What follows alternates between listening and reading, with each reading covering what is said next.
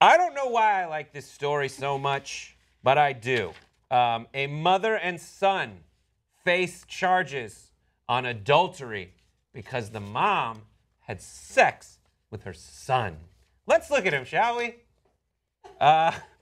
This is Melissa Nell Kitchens, 44 of Weaverville. Warrants allege that she engaged in sex sometime last month with her son.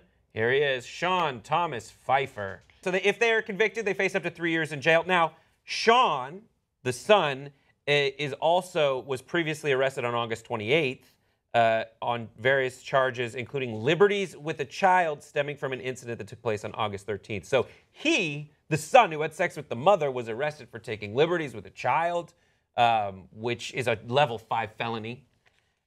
This is not the only incest story in the news. Let's take a look at this other lovely couple, Patricia and Misty Spahn. They were arrested for incest in Oklahoma a little while ago. They both love Superman, like mother, like daughter, and they got married, and so they're related by blood. And then you can't marry your kid. That is, even if you don't engage in sex, you can't marry your kid in Oklahoma because that is considered incest. So there's a story that's worth clicking on. What do you guys think? Well, incest is almost universally illegal, actually. It depends state by state difference. Like, is a marriage illegal? Is sexual penetration illegal? There's reasons for it. I mean, there are a lot of the incest taboo relies on not wanting inbred children. Yeah. But even in cases where you can't have children, a lot of affinity relationships, like your step-parent, your adoptive parent, that's also covered by incest laws because there is a social aspect there. It's not just a biological thing. What's wrong with it? Like, what's so wrong with it? It's gross, yes. But some people say, listen, gay sex is gross. Make it illegal.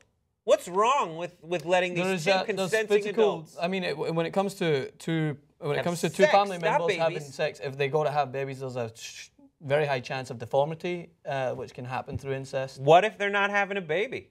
What if they engage in sex? It's covered that way because there is a social aspect of this person is my parental figure, this person is my child. It completely, psychologically, there's a damage there. What if they reunite later on down the line?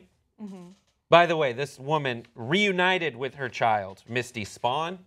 They hit it off, it says in the article, and they got married. They're not going to have a kid. Biologically, they're both female. So why do I give a crap as the state of Oklahoma? Why do I care? I query that. What do you think? I mean, you make a compelling point to try and break through the initial wall that is up. And by the way, the point you make about how, like, if you're talking 20, 30 years ago about gay relations, is the same probably mind frame that people would have at that point, right? But it's hard to try and fathom a reasonable explanation for family members sharing the exact same blood who emerged from the same family line engaging in sexual relations, because it's not, again, like, I understand the thought process of in relating it to issues that have been frowned upon, but I will never stand by the instance of breaking up a family mold through sexual relations. Like as you said, there's going to be people that are going to be discarded from their family because they like to, if perhaps that family isn't welcoming to gay relations and it doesn't stand by their religious values or their thought values, but it's not of the same destruction that would cause if family relations were starting to have with each other. You're going to raise All I'm saying is these sound like the exact same arguments about what a family should stand for and what it should look like. I don't think homosexuality is the same as incest. It's not a black and white picture. I don't think you're making that assumption. I think you're talking about the way that we are trying to wrap our head around why it's not, why this is not acceptable in comparison to one thing's acceptable in society. There was a study in Iceland.